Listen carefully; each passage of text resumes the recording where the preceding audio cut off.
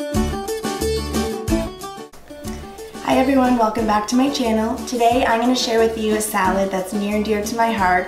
It's none other than the traditional Greek Horiatiki salad, otherwise in English known as the traditional Greek village salad. It's called a village salad because it has no lettuce in it and only the finest tomatoes, cucumbers, peppers, onions, feta cheese, and olives.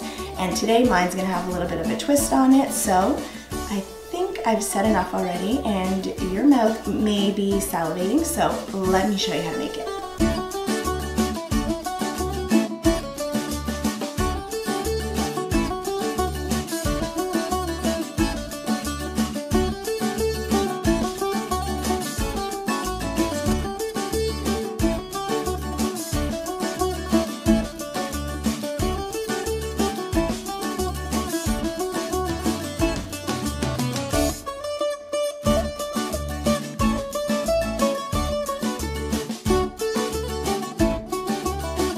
So now I'm going to show you my fun and exciting little twist on this Greek salad. I'm going to add in something known in Greek as the Koulouraki. So this is a Koulouraki. It's basically just a sesame bread ring and it's so delicious. So I'm just going to crack it up into little bite-sized pieces. Now you're really lucky because I'm going to let you in on a little secret with regards to the Greek salad dressing.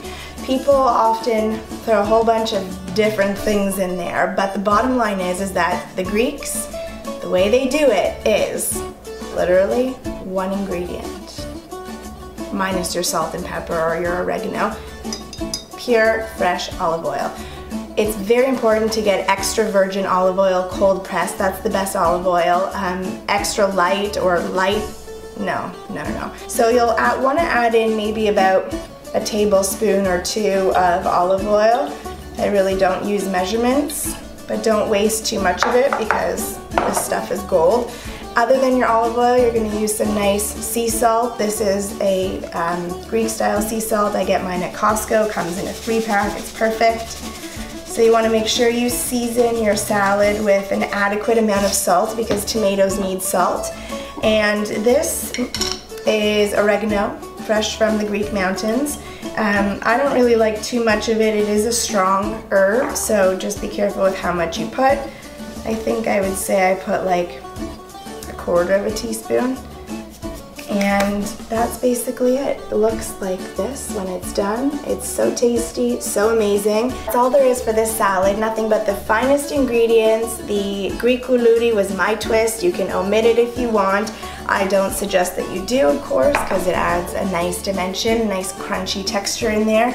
Especially if you're missing the lettuce out of your salad, that will give you a nice crunch, so maybe you won't miss it as much.